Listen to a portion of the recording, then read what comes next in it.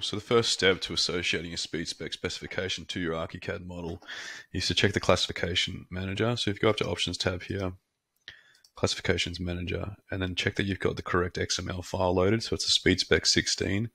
If you don't have that XML file, you can download it from this Information tab here and then import it using this one.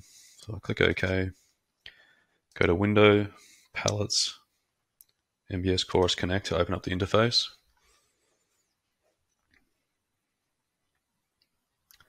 Click Sign In. Just wait for that one to load.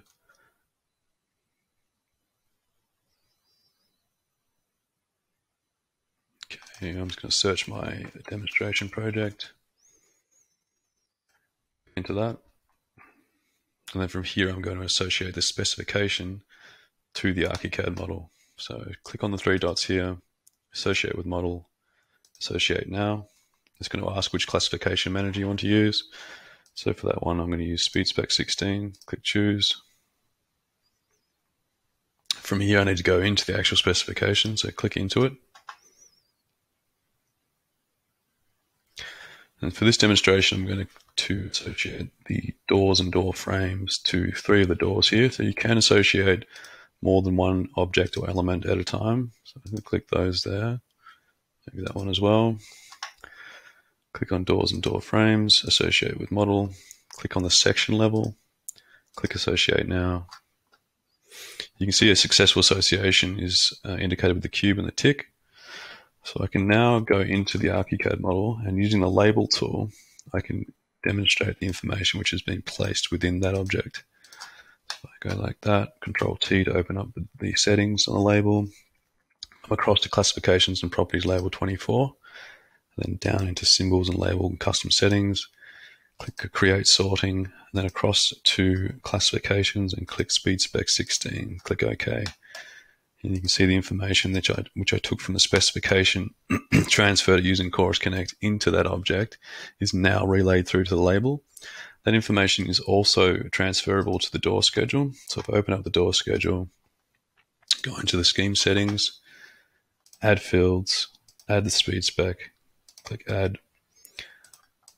Okay, that information now is showing in the actual door schedule as well, and that information can also be relayed through associated doors and windows and objects if you have an FF&E schedule which you wanted to relay your specification information to.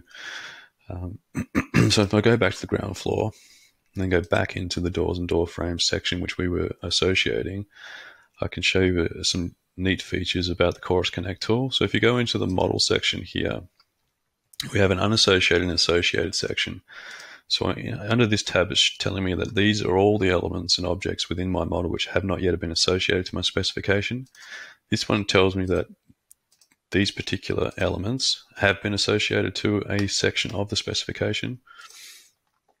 And this one here allows us to determine if there's any errors or misinformation from the specification to the model, and if there were, we are able to push the missing information from the specification into that particular associated object, which is really neat. Other things to take note of is that if you were to do your sketch design modeling out here, so out here, and it's away from the actual site and building itself, the model unassociated and associated counting system within Chorus Connect would actually count those objects and elements, which would affect your specification association method. Therefore, we suggest if you are to do any sketch design, make sure you do it on a level which has no actual building modeled or site modeled elements on it.